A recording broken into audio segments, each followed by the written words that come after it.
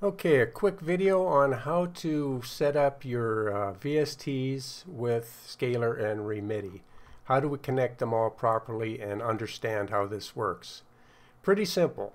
So let's start with pretty much an empty Cubase here. I have my usual setup, but if I wanted to, say, play the orchestra with a Scalar, I would simply take a contact, drag an instance into Cubase, or do it the other way, add an instrument here, regardless, same thing. Go down to the orchestra, open up the engine, and then I can minimize this, and we have a VST in Cubase. And let's just understand what we have so far. If we turn on the monitor to that, and depending on how you have Cubase set up, sometimes you have to turn that monitor on. And if I take my mouse and press down, we hear the default preset play. Very simple, straightforward. And if I go and change that to just a color of this full staccato, we play that. So we understand that. Now if I want to play this not with my mouse, but I want to play this with my keyboard, I have to go to, make sure you have it selected, and go to the input of that VST, whichever one you dragged in this case it's the orchestra, and we can rename it now as orc for orchestra. And in this input list, right now by default when you open Cubase, it sets it so that all MIDI inputs, any controllers that you have to play, like a keyboard that you hit and play music on, will drive the orchestra automatically. So if I play my keyboard now, I can hear chords that I'm playing on my keyboard, and that staccato sound is playing in the orchestra. Really simple, basics. And that works great. But now we want Scalar to play it. So we just go to Scalar here, and you may or may not have this turned on to pictures here, but just find your Scalar 2, drag it into your scene just like you did with the VST. It pops open, and now we can drag it open, turn on the monitor, and we see it for the orchestra, and we click back on the orchestra track, make sure you have that selected. Now we see a new input down here, and I don't mind all of these Divisimate inputs. That's just from Divisimate. Your system probably won't have that, and you should just have one or two inputs available, maybe your keyboard and Scalar. But we see now the Scalar is available as an input for the orchestra channel. So now Scalar is the input for the orchestra, not my keyboard. So I've changed it from my keyboard, which was all MIDI inputs, or my Steinberg, whichever, because my Steinberg interface is a MIDI connection to my keyboard. So we've changed it from my MIDI keyboard driving the orchestra to Scalar 2 in this box. And we'll go over that one more time just to explain inputs and outputs later. But right now, so Scalar's set up to play my full staccato here. And in fact, we don't even need, we can turn off Scalar's internal sound by clicking this off. So right now Scalar will not generate any sound of its own, only MIDI notes that will play the samples and sounds of the orchestra. So that's pretty clear. So now if I take my keyboard and or turn on a performance, let's say let's turn on the first performance of Accento, go to a scale and just C major scale, and we get a chord. Performance is turned on. This chord now will play the staccato samples in the orchestra. So I hold it down with my mouse, and that's exactly what we get. So this is just generating the movement, the rhythm, no sound, but it's playing the staccato color in the orchestra. And that's as simple as that. That's how you set it up. But if you want to understand it a little bit more so that you can have more complex setups, I'll go a little bit further here. So let's say that I wanted to add a Remidi also. Maybe sometimes I want to have Remidi or a different MIDI generator to play the orchestra. Same thing applies. I select Remidi, drag it into my scene, into the project, and now I have Remidi. Drag this down so we can see it, turn it on, and now in the orchestra I should have a new option to play my orchestra. And if we go to its input, we can see, yes indeed, there is Remidi. And if I turn that on, and if I turn off Remidi's internal sound, because it also has an internal sound, and just click on the basic classical here, generate a little MIDI notes here. And if I turn scalar, so now when I play my keyboard, I don't want it to play scalar, so I go to the scalar track and make sure that all inputs, so just turn the input to not connected, so there's no conflicts there. So right now scalar is turned off. You can even turn it off just to make sure it's not going to conflict or turn off performance. So now we're going to use Remidi to play that same color that has no rhythm. You know, the orchestra has no rhythm. It's all coming from now Remidi. So I play one key on my keyboard.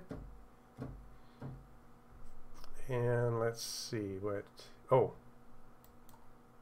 Okay, that's set up. And Remidi, there's one other thing I forgot here. So when I opened Remidi, and this is something you have to remember because it's something you can easily forget, and I forgot it too right now. When Cubase opens another VST or whatever, often, and depending how you have it set up, I don't know if it's default or something I did, but you have to make sure that when it opens a new one that it doesn't change this automatically, because this, when I opened Remidi, it automatically, Cubase changed it to the same as the last opened. Maybe it does that just as a feature. But we don't want Remidi, we want my finger when I press my keyboard to play Remidi.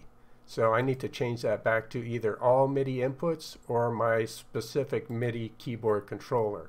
So now, when I hold down my keyboard, Remidi will play the orchestra. And that's exactly what we get.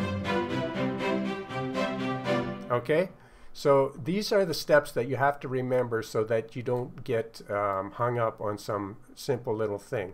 And even that got me again, because I got to keep remembering, you know, if something's not working right, just go back and think it out logically. So let's recap. When you open a VST, and let's select the orchestra track here, you can play it.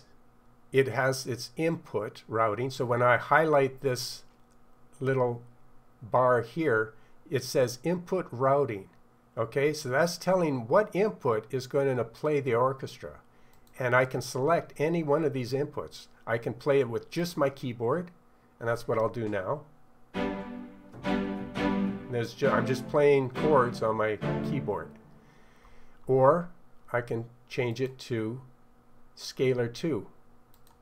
And now Scalar 2, if I turn it on, and just make sure Remidi isn't going to be, no, that should be fine. So Scalar 2, go to the orchestra, it's set to Scalar 2, and the orchestra doesn't need my playing on the keyboard. It can generate its own notes with performance. I turn that back on, and when I hit now the D chord key, it should play staccatos, and it does. And it works. It's really that simple.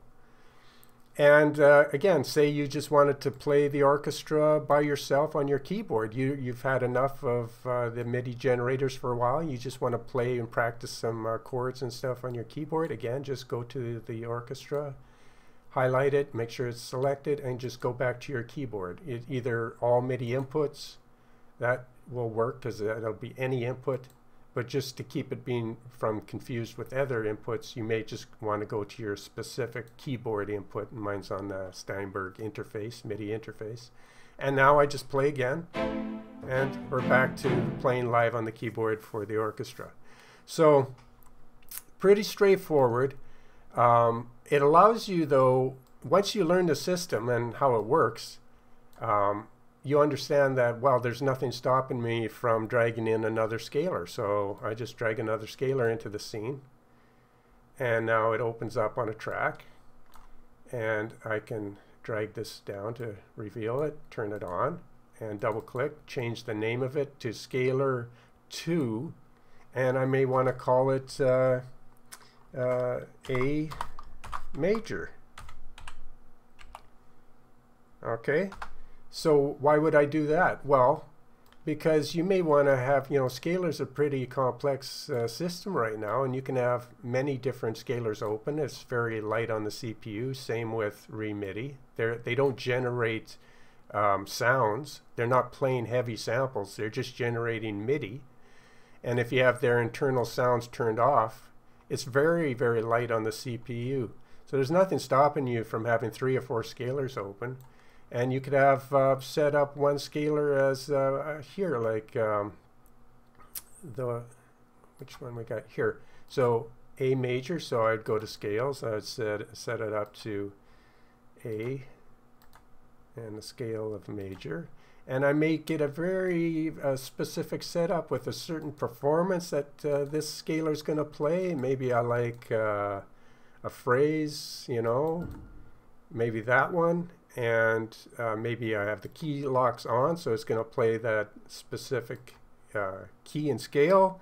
And maybe I have a voice grouping of an open voice grouping on this one with a humanize of velocity. I have a very specific, now I got to turn this piano sound off because I opened a new scalar and it still had its internal sound turned on. Just turn that off. Drag out any kind of chord progression you want, very specific. Edit that to whatever you want to play it with special timings and performances and all inversions and all that.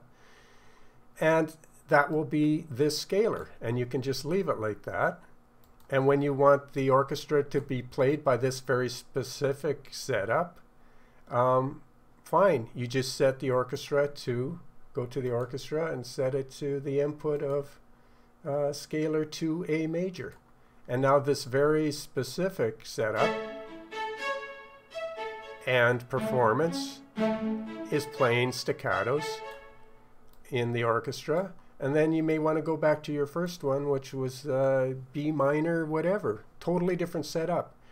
So there's no real limits once you understand how this works. And you can do the same thing with Remidi. I have sessions where I have 4 Remidi open, 4 scalars, multiple orchestras open, really versatile. And of course, there's nothing stopping you from, having a rhythm in the orchestra play along with, say, one from, so let's go back to the original scalar with a very simple little rhythm playing, but now it's going to play with a simple rhythm, 8th, number 2 in the orchestra. And that's what we get. Now we're getting rhythm from both. The sound's just coming from the orchestra, but the rhythm is coming from scalar and the orchestra. It's a really versatile system. Just remember that any track, any VST that you drag in, and I could drag in keyscape, anything, like if I dragged in keyscape, the same thing would apply. I would go to the keyscape track, set it to either play it live on my keyboard by setting it to all MIDI inputs or my specific input on my keyboard, or set it to a scalar or Remidi. I could have Remidi or scalar. In fact, I tried it and it sounds really great. You could have a performance playing your pianos. So hope you got something out of this video. A bit of a long-winded video on how to do this, but it's better to understand it so that you can come up with even more complex ideas of this. But generally, yes, just drag in a VST, change its MIDI input slider here to whatever you want, scalar, Remidi, or other generators, and away you go. Just make sure that it's set up correct, and that's all there is to it. Hope you had a good day or a good evening wherever you are, and we'll catch you on the next video.